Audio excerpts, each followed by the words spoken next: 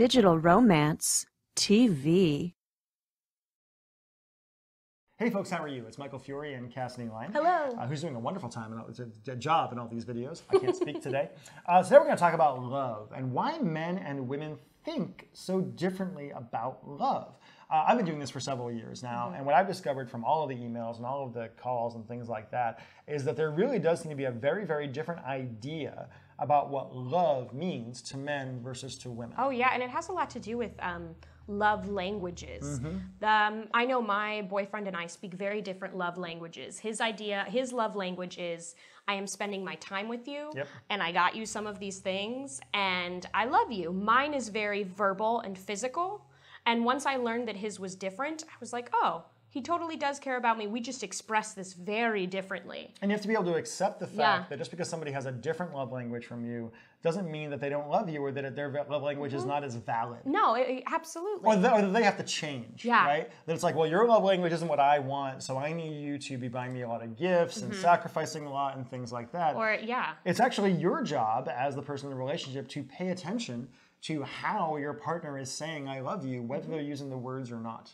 I'll also say that men and women seem to have a slightly different view on love, in that men often see love as, I like having you around, I like you for who you are, I find you really attractive, I enjoy spending time with you, I see you as somebody who is a positive influence in my life, and I love you. And what women oftentimes seem to want out of love is not actually what I could consider love, but obsession.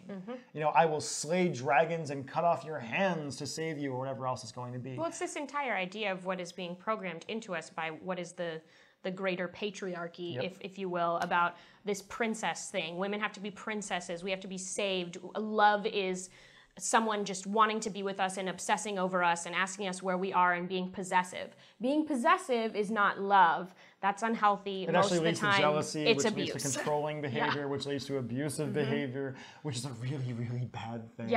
All the way down the line, as it were. Love in the real world means loving someone for who they are right now.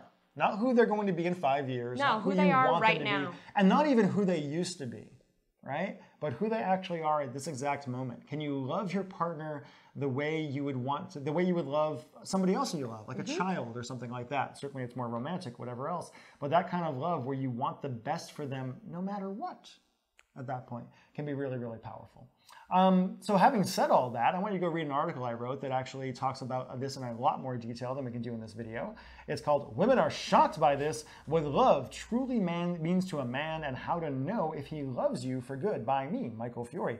You can go there by checking out the link that's on your screen right now. And then also we have a great program called Capture His Heart and Make Him Love You Forever. Do you want to know how you can make a man not only love you, but make him addicted to you? Go watch a video where you're going to learn how my girlfriend convinced me to stop being a player and actually settle down and be in a monogamous relationship and all those other kinds of things. How crazy. What's going on there? Also, we have a lot more videos on our channel here, so please go down and subscribe. And if you click the Keep Watching link, you can get more tips on love and relationships to watch my video, Why Men Lie to Women They Love. And they do. Men lie to women they love all the time. So that's going to be that. Leave a comment down below. Tell me what love means to you, or a time that your definition of love has caused problems in a relationship. Bye. Did you know there's a 3-step formula to make a guy fall desperately in love with you? Go to digitalromance.tv/CHH to learn a simple method any woman can use to capture a man's heart and make him love you forever. Again, that link is digitalromance.tv/CHH.